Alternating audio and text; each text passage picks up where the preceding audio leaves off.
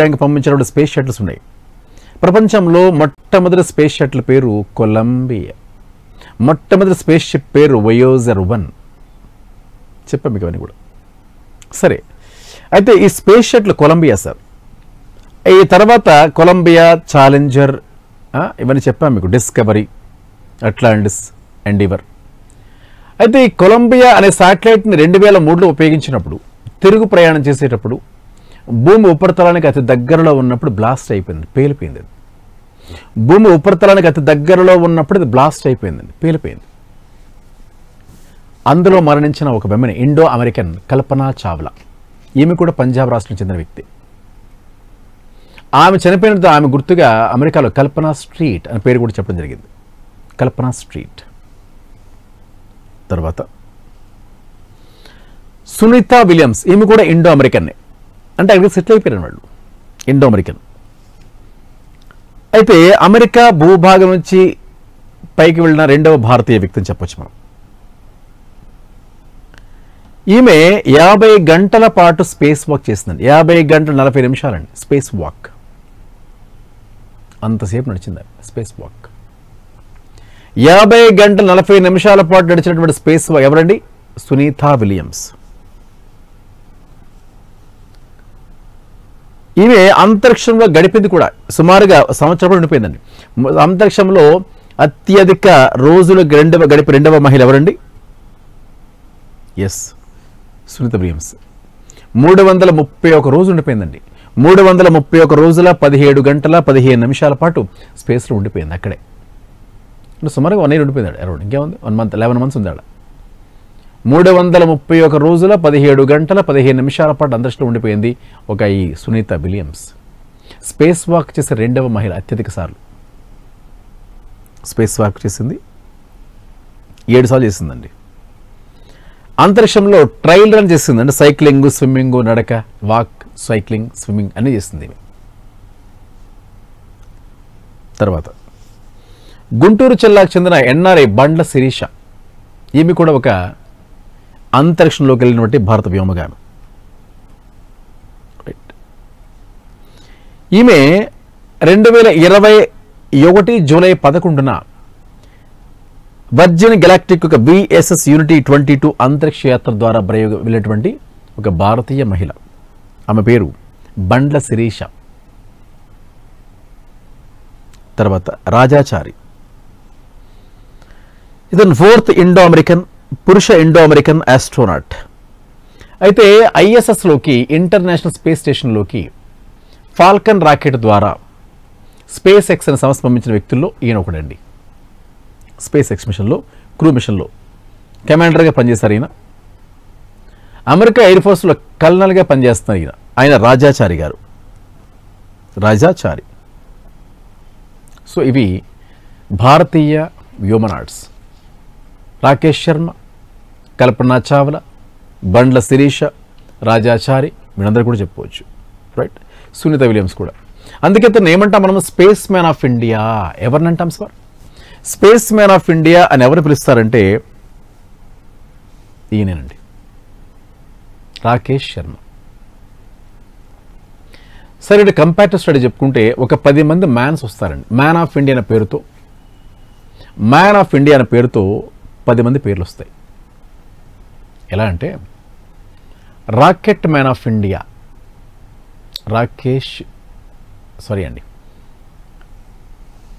Space man of India ఇప్పుడే చెప్పాము, ఎవరండి?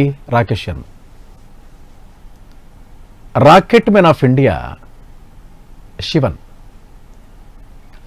Rocket women of India, rocket man of India Sivan. Rocket women of India Ritu కరిదాల Srivastava. Missile man of India, missile women of India. Missile man of India Kalam గారు, APJ Abdul Kalam. Missile women of India Tessy Thomas. ఎవరండి? Tessy Thomas. అలాగే milk man of India Verghese Kurian. Verghese Kurian. అలాగే bird man of India Pakshiraja. Salim Ali.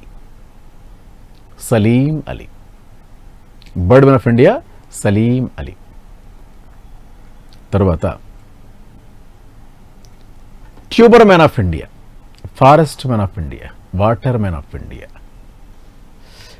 Water man of India Rajendra Singh అండి. Water man of India Rajendra Singh అంటారు. Forest man of India Jadhav malai. Forest man of India Jadhav malai. Forest man of India. Okay. అలాగే tuber man of India Shaji NM. Shaji NM. Forest man of India, milk man of India, bird man of India, tuber man of India, అలా చాలా ఉంటాయి sir కదా. Right. Okay sir, ఇలా దీనికి సంబంధించి ముఖ్యంగా మనం చెప్పుకున్నాం sir. Right.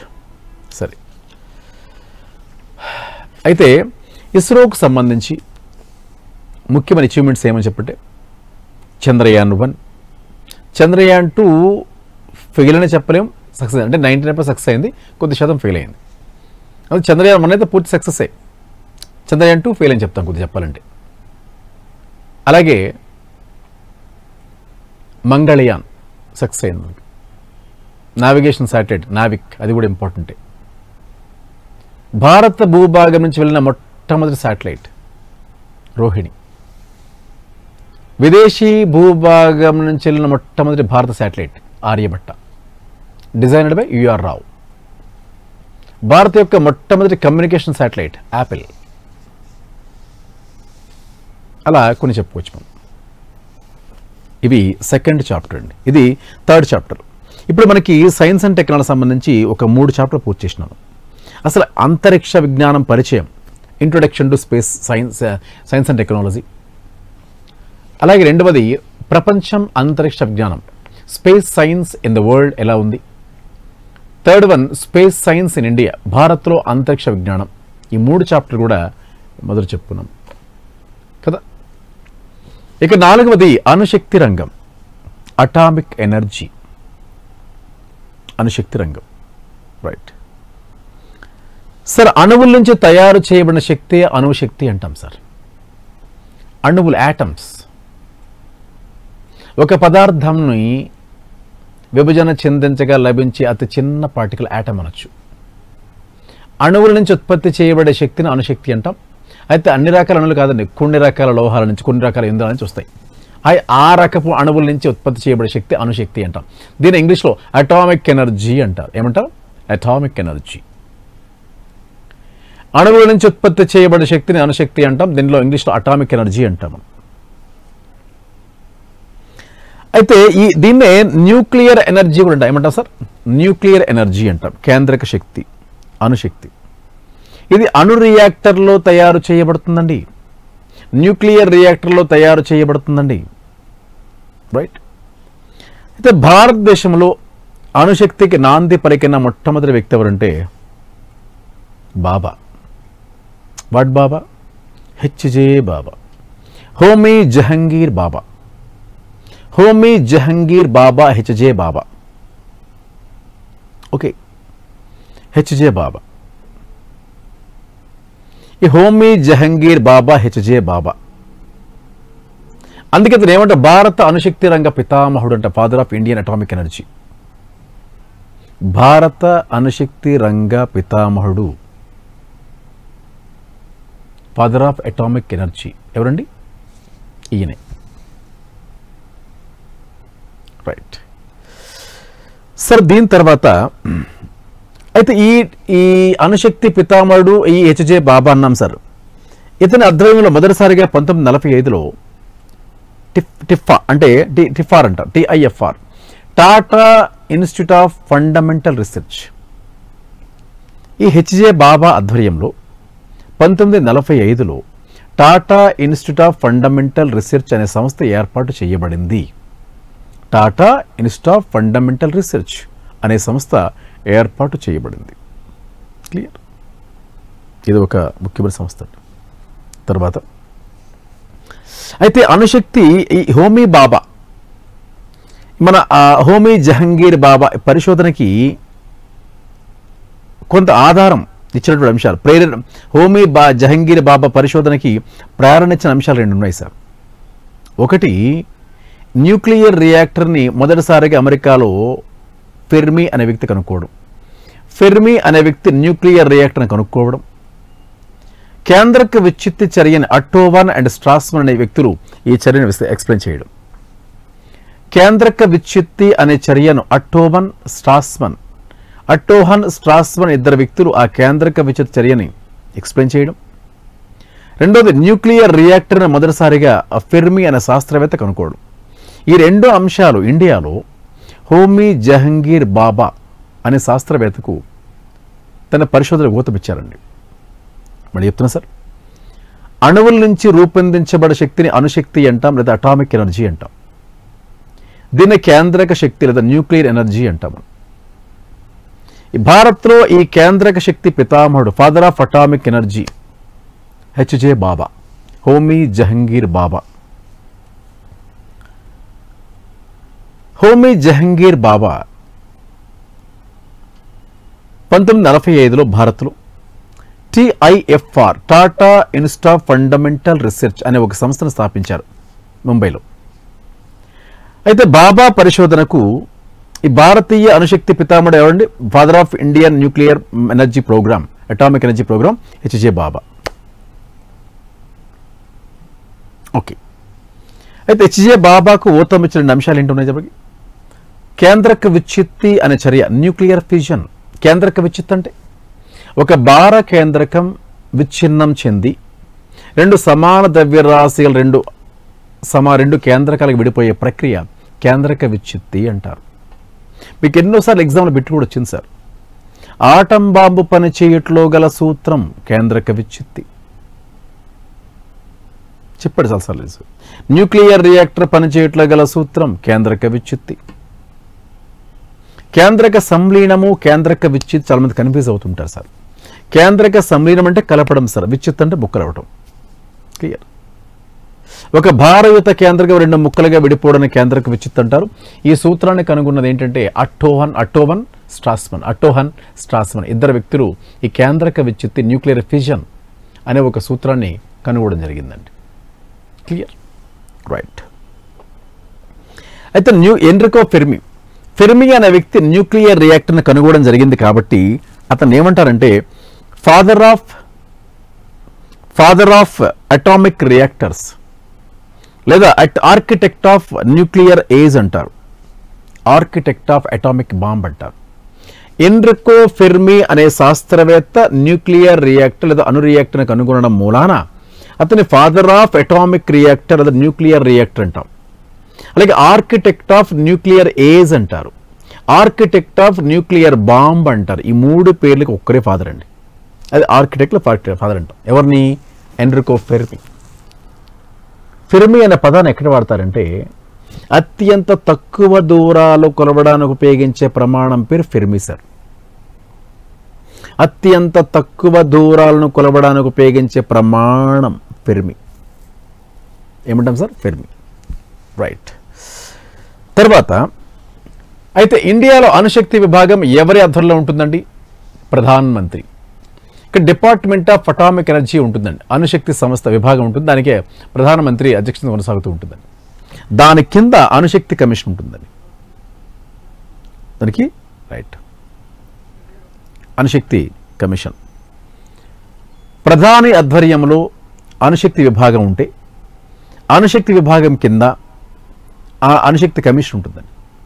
Department of atomic space ఉంటే దానికి అధ్యక్షంగా ప్రధాన ఆధ్వర్యం జరుగుతూ ఉంటే డిపార్ట్మెంట్ ఆఫ్ అటామిక్ ఎనర్జీ అణుశక్తి విభాగం కింద అటామిక్ ఎనర్జీ కమిషన్ AEC పనిచేస్తుందండి. ఈ అటామిక్ ఎనర్జీ కమిషన్కి మొట్టమొదటి చైర్మన్గా ఎవరండి? మన బాబా గారు పనిచేశారు, హెచ్జే బాబా. అయితే ప్రస్తుతి atomic energy commission chairman KN Vyas, Kamlesh Neelkanth Vyas అనే ఇతను KN వ్యాస్ అనే చైర్మన్ ఇతను పనిచేస్తూ ఉంటారు. కమలేష్ నీల్కాంత్ వ్యాస్ కదా. సో కమలేష్ నీల్కాంత్ వ్యాస్ అనేటువంటిది మనం చెప్పుకుంటూ ఉంటాం sir right now. Okay, so అయితే అటామిక్ ఎనర్జీ కమిషన్ యొక్క ఏ సంవత్సరంలో ఏర్పాటు చేయబడిందంటే ఇది ఆగస్టు 3, 1954లో ఏర్పాటు చేశారు. ఆగస్టు 3, 1954లో ఏర్పాటు చేసిన సంస్థ ఈ సంస్థ. దీనికి సెక్రటరీ కేఎన్ వ్యాస్ చెప్తాం సార్. దీని యొక్క మోటో ఏంటి? Atoms in the service of nation. Atoms in the service of nation అని చెప్తాం సార్ రైట్. అంటే ఈ అణుశక్తి యొక్క చైర్మన్, అణుశక్తి సంస్థ అటామిక్ ఎనర్జీ కమిషన్ ఏం చేస్తుంది సార్? అణుశక్తి కార్యక్రమ అభివృద్ధి, అణుశక్తి ఉత్పాదన పెంచడం, రియాక్టర్ నిర్మాణం, రేడియేషన్ టెక్నాలజీ ఇవన్నీ కూడా ఇది చేపడుతూ ఉంటుంది రైట్. సరే సార్, ఈ department of atomic energy commission, department of atomic energy అంటే అణుశక్తి విభాగం కింద పనిచేసేటువంటి కొన్ని అణుశక్తి సంస్థలు ఉంటాయి sir. Department of atomic energy commission కింద, డిపార్ట్మెంట్ ఆఫ్ అటామిక్ ఎనర్జీ అణుశక్తి విభాగం కింద పనిచేసే కొన్ని అణుశక్తి సంస్థలు ఏంటంటే చాలా ఇంపార్టెంట్ సార్. మొదటిది బార్క్ అండి. బార్క్ ఇక్కడ 5 సంస్థలు ఉంటాయి సార్. అదేంటంటే రైట్, మొదటిది బార్క్ అండి. బార్క్ అంటే బాబా అటామిక్ రీసెర్చ్ సెంటర్. బాబా అటామిక్ రీసెర్చ్ సెంటర్ ఇది ఉండేది ట్రాంబే అంటే ముంబై పేరులో ఉందండి. ఇది అణు రియాక్టర్లు రూపొందించడంలో కీలక పాత్ర వహించేటువంటి సంస్థ. దీని ముఖ్యమైన విధి పరిశోధన అండి. పేరులో బాబా అటామిక్ రీసెర్చ్ సెంటర్, అణు పరిశోధన ప్రధాన విభాగం, ప్రధాన విధి బాబా అటామిక్ రీసెర్చ్ సెంటర్ ట్రాంబే అంటే ముంబైలో ఉందండి. దీని యొక్క ప్రధాన విధి అణు పరిశోధన, నిర్మాణం కాదు, అణు పరిశోధన. రెండవది AMD atomic minerals directorate for exploration and research. AMD అంటాం సార్. ఏఎండి అంటే atomic minerals directorate exploration and research, AMD అంటాం సార్. ఏఎండి అనే సంస్థ హైదరాబాద్లో ఉండండి. ఈ అణు ఇంధనాలకు కావాల్సినటువంటి అదే అణుశక్తి తయారీ కావాల్సిన ఇంధనాలు అనేటువంటి యురేనియం, థోరియం, ప్లూటోనియం అంటే వాటిపైన సర్వే చేస్తుందండి. అంటే అణుశక్తి విభాగం కింద పనిచేసే సంస్థలు 5 ఉంటాయి సార్ అణుశక్తి సంస్థలు. ఒకటి బార్క్, రెండోది ఏఎండి, మూడోది ఎగ్గకార్ ఐజిసిఏఆర్, 4 ఆర్ఆర్ క్యాట్, 5వది సైక్లోట్రాన్. ఇదేంటిది? విఈసిసి variable energy cyclotron centre. విఈసిసి variable energy cyclotron centre బడి చెప్తున్నాను సార్. మొదటిది బార్క్ అండి, బాబా atomic research centre, location Mumbai, విధి అణు పరిశోధన. ఇక రెండవది ఏంటంటే AMD atomic minerals directorate exploration and research, ప్రధాన కేంద్రం హైదరాబాద్. ఇది అణు ఇంధనాల తయారీ, అణుశక్తి తయారీ కావాల్సిన ఇంధనాలు అనేటువంటి యురేనియం, థోరియం, ప్లూటోనియం సర్వే. ఇక మూడో దానికి సంబంధించిన పాయింట్ ఏంటంటే రైట్ ఏఎండి ఇక కారణం Indira Gandhi centre for atomic research. ఐజిసిఆర్ అంటే Indira Gandhi centre for atomic research ఉండేది కల్పకం అండి, కల్పకంలో ఉంటుందండి. ఇది ఫాస్ట్ బ్రీడర్ రియాక్టర్స్ తయారు చేస్తాయి. అంటే అణు రియాక్టర్ 3 రకాలు ఉంటాయండి యాక్చువల్గా. ప్రెజరైజ్డ్ హెవీ వాటర్ రియాక్టర్ అని, ఫాస్ట్ బ్రీడర్ రియాక్టర్ అని, అడ్వాన్స్డ్ హెవీ వాటర్ 3 ఉంటాయి. భారతదేశంలో 22 అణు రియాక్టర్లు ఉంటే అందులో 18 రియాక్టర్లు ప్రెజరైజ్డ్ హెవీ వాటర్ రియాక్టర్లే. మిగతా 4 2 ఫాస్ట్ బ్రీడర్ రియాక్టర్, మిగతాది అడ్వాన్స్ హెవీ వాటర్ రియాక్టర్ అంటాం. అంటే ఈ ఫాస్ట్ బ్రీడర్ రియాక్టర్ నిర్మాణం చేపట్టే సంస్థ ఐజిసిఆర్, Indira Gandhi centre for atomic research. ఇది కల్పకంలో ఉంది అంటే తమిళనాడు. తరువాత Raja Ramanna centre for advanced technology, RR cat. Raja Ramanna centre for advanced technology 1984 indoor అండి. ఇది R&D బ్రాంచ్ అండి, రీసెర్చ్ అండ్ డెవలప్మెంట్ బ్రాంచ్. ఇది రీసెర్చ్ అండ్ డెవలప్మెంట్ బ్రాంచ్ అంటే లేజర్స్, పార్టికల్ ఆక్సిలేటర్స్ అని పనిచేస్తుంటాయి. తర్వాత variable energy cyclotron centre. Variable energy cyclotron centre అంటాం sir, Kolkata. ఇది ఆధునిక ప్రాథమిక సాంకేతిక సంస్థ అంటే టెక్నాలజికల్ ఆర్గనైజేషన్ చెప్తాం మనం. ఇది సెర్న్తో సంబంధం ఉందండి. సెర్న్ అంటే ఒక పరిశోధన చేసేటువంటి ఒక సంస్థ అది, రైట్, సెర్న్తో సంబంధం ఉంటుంది. తర్వాత సరే, ప్రభుత్వ రంగ సంస్థలు ఏమున్నాయి? అణుశక్తి సంబంధించి పరిశోధనా సంస్థలండి, ప్రభుత్వ రంగ సంస్థలు. ఇది చాలా చాలా ఇంపార్టెంట్ సార్. NPCIL, IREL, అలాగే UCIL, ECIL భావిని,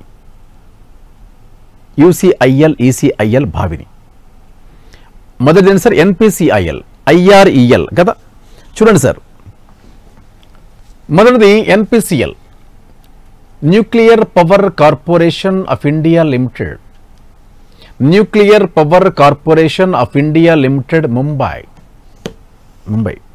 ఇవి అణు రియాక్టర్ల నిర్మాణం, వాటి డిజైనింగు, ఆపరేషన్ విధులు, విద్యుత్ తయారీ, ఇవి ఎక్కువగా PHWR తయారు చేస్తాయి. ప్రెజరైజ్డ్ హెవీ వాటర్ రియాక్టర్ నిర్మాణం తయారు చేస్తాయి. ప్రభుత్వ రంగ సంస్థల్లో మొదటిది NPCL, nuclear power corporation of India limited. Clear. ఈ nuclear power corporation of India limited ఆధ్వర్యంలోనే 22 అణు రియాక్టర్లు కూడా దీని అద్దెలో పనిచేస్తాయి సార్. NPCL ఇది మేజర్ హెడ్ అనమాట. ఇది ముంబైలో ఉంది. తర్వాత uranium corporation of India limited, దానికంటే ముందు Indian rare earths limited sir, Indian rare earths limited అంటాం సార్ ఇది. అయితే ఇండియన్ రేర్ ఎర్త్స్ ఇది కూడా ముంబై ఉంది సార్. ఇదేంటంటే థోరియం యొక్క వెలికితీత, థోరియం యొక్క ముడి ఖనిజం అంటే రా మెటీరియల్ మోనోజైట్. ఈ మోనోజైట్ని నుంచి థోరియంని వెలికి తీసేటువంటి టెక్నాలజీపై పరిశోధన చేస్తూ ఉంది. ఇప్పుడు దీనిపైన పూర్తి అవగాహన లేదు మనకి. అంటే మోనోజైట్ నుంచి థోరియంని ఉపయోగించే వెలికి తీసే విధానం, అలాగే అదే మనకి మోనోజైట్ గనులు పుష్కలంగా ఉన్నాయండి. కేరళ బీచ్లో ఉండే మోనోజైట్ గనుల్లో థోరియం పుష్కలంగా ఉంది. కానీ ఆ థోరియం వెలికి తీసేటువంటి విధానం మనకు తెలియట్లేదు, ఇంకా ఆ టెక్నాలజీ పూర్తి లేదు ఇంకా, రైట్. ఇంకా మూడవది UCIL sir, uranium corporation of India limited sir, Jaduguda, Jharkhand sir. అదే యురేనియం మైనింగ్ ప్రాసెస్ పైన ఎక్కువగా చర్యలు చేపిస్తూ ఉంటుంది. తర్వాత electronics corporation of India limited,